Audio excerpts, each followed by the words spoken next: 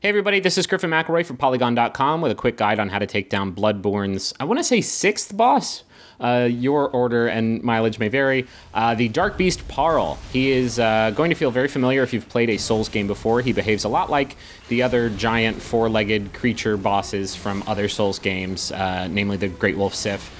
Basically, all you want to do in this fight is try and stay underneath him. He only has one attack, really, that can hit you when you're underneath him. It's a big AoE attack that he has to charge up to do. While he's charging, you can get a couple hits in, like I did there. I took the hit, though, which is unfortunate. If you can hit his legs 3 or 4 times, depending on the strength of the weapon that you're using, you will knock him down and stun him, like I did right there. And when he's down like that, you can get off a ton of hits and do a ton of damage.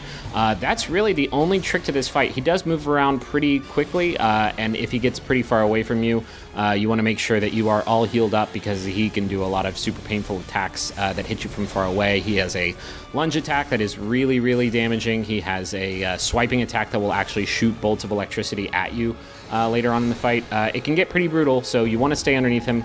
Keep hitting his legs. Don't lock onto him, whatever you do, because that defaults the lock onto the center of his body, which is not where you want to hit.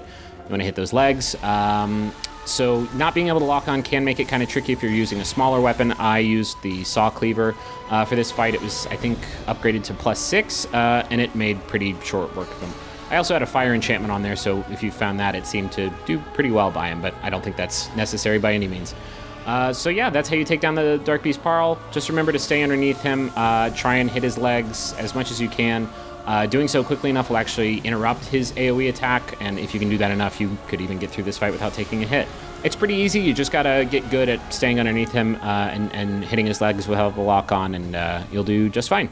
That's it for this guide. We will have more boss guide videos for you throughout the week as we keep making progress through Bloodborne.